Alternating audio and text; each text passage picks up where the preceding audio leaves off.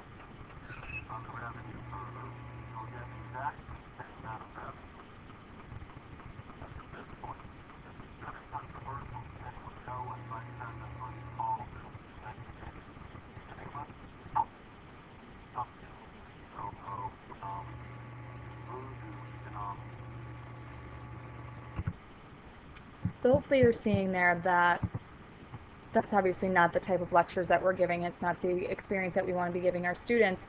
And through Flip Classroom, we're really going to be starting to speak our students' language.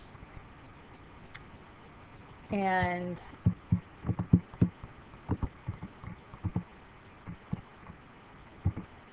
when we speak our students' language, they're more involved, they're more engaged, they're prompted to be involved in what we're teaching them. And I feel like this illustration speaks to that as well, where you have a child around technology from a toddler. And this is the language, this is the best way that we can communicate with our students. And by using Flip Classroom, we're honing in on those strengths that they have because of the time period that we're in. So Flip Classroom is an idea that two men had started, and they asked themselves, what is best for the students in my classroom? And what they realized after discussion is that students need their teachers most to answer questions or to provide help in application. They don't need the teacher around, or they need the teacher less when listening or reviewing content or receiving a lecture. Those are things that they can listen to, they can pause, they can stop, they can repeat, and it doesn't need to be done face-to-face in time. So Flip Classroom is actually an opportunity for students to do the work they usually do at home in school and work they usually do in school at home. So typical homework assignments become your schoolwork. That's where students should be applying. That's where they're really looking at the things that were taught that day and trying to do it independently. The idea with Flip Classroom is that we're there to guide them and give that immediate feedback that they need in order to be the most successful. So schoolwork is homework, and homework is schoolwork, that independent practice piece. Here you're looking at a comparison between the traditional classroom and the flipped classroom, and you're going to see several elements that are the same.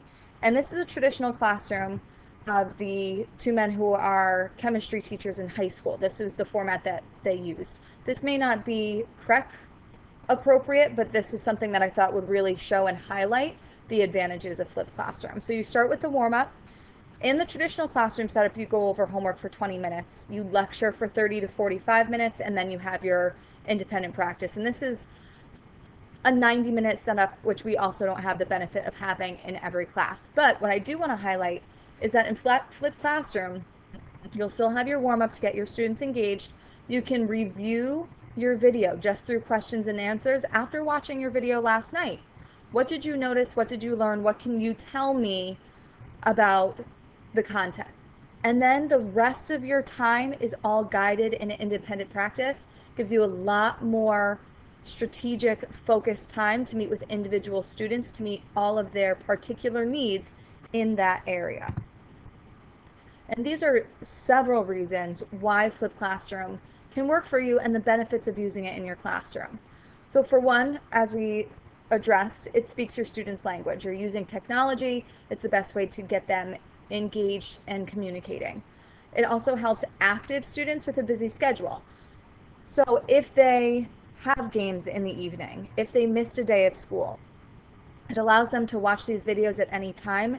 And because communication has become more and more portable, students can watch on their iPad, on their parents' iPhone, on their own iPhone for that matter, a video in the car.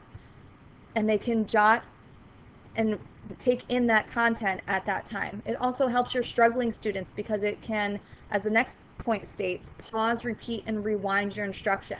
When you have that face-to-face instruction, you can't meet every individual on the carpet at that time. But with Flipped Classroom, the students can pause the video, they can repeat it, go back to make sure they heard it correctly, and see it as many times as they need.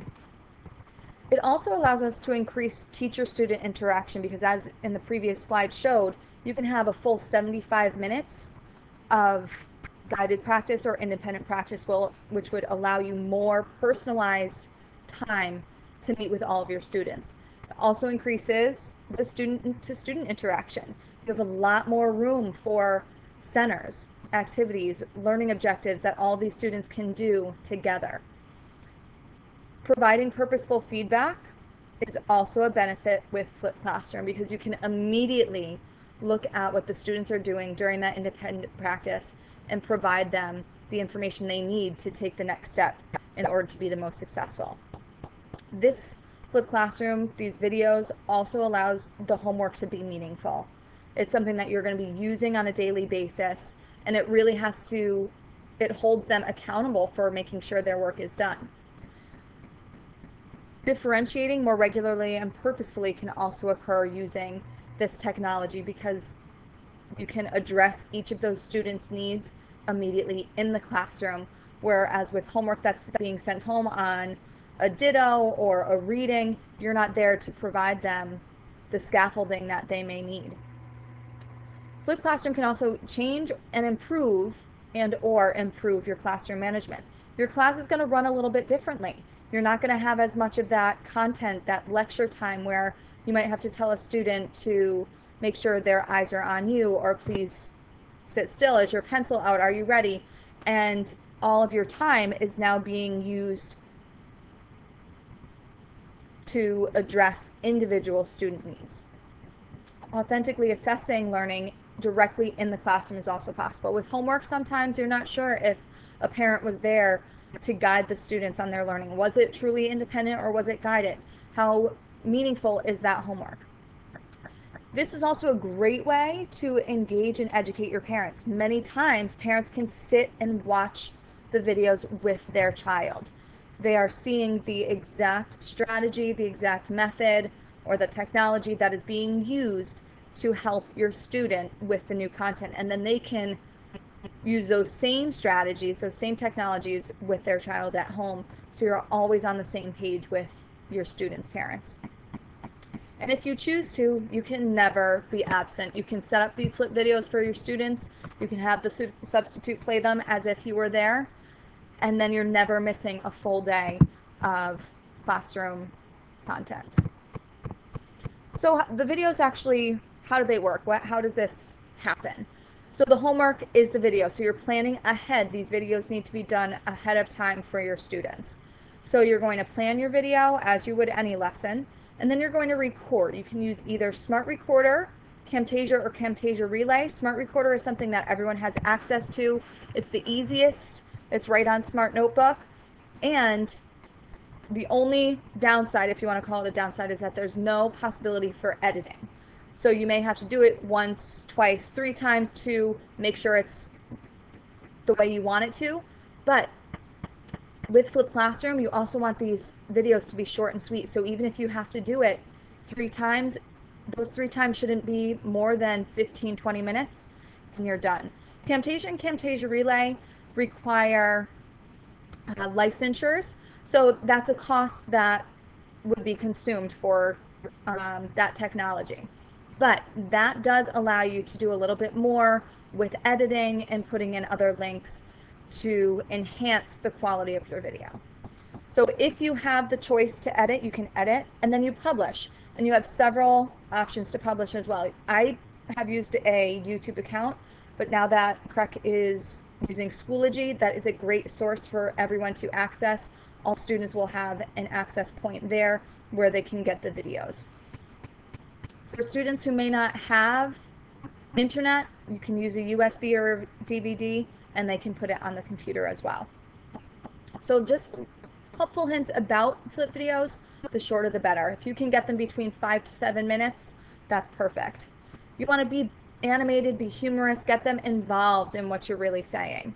And if you have the opportunity, team teach. Get another teacher who's on your team and do the videos together. Have two voices that are playing off each other in your video. Or on a Monday, I'll do the video. Partner 1 can do it on Tuesday. Partner 2 can do it on Wednesday. And then you have your week's worth of videos done, and you can all share, and you all know that your students are getting the same strategies, the same style of learning, so it becomes easier to look at assessing as well, because you know the teaching style was the same. You can also add annotations and callouts to really bring in those specific students while you're giving your video. My only warning about annotations and callouts is that you may not be able to use that particular video in years to come because you may not have a student of that name. So another huge benefit of Flipped Classroom is once their video's done, it's always there. You may want to tweak, you may want to look at it in years to come to see if it's still the right strategy that's going to fit the needs of your students, but you can always go back to that library of videos that you've created for a particular subject or content area. So I'm going to give you the opportunity now to do one of these things to really get you going, to have work time. You can create a Schoology or YouTube account to have your videos stored. You can write a welcome letter to parents explaining Flipped Classroom. You can create a flip video introducing yourself and the Flipped Classroom philosophy. You may want to sit with other people from your team or your grade level or your building to see if you want to work together to put some of those ideas together. You can also visit my YouTube channel to look at sample videos. Here you'll also see that there are several websites that you can visit for more information about the Flipped Classroom. Nuet and I will be coming around to see how you are progressing and answer any questions. Thank you.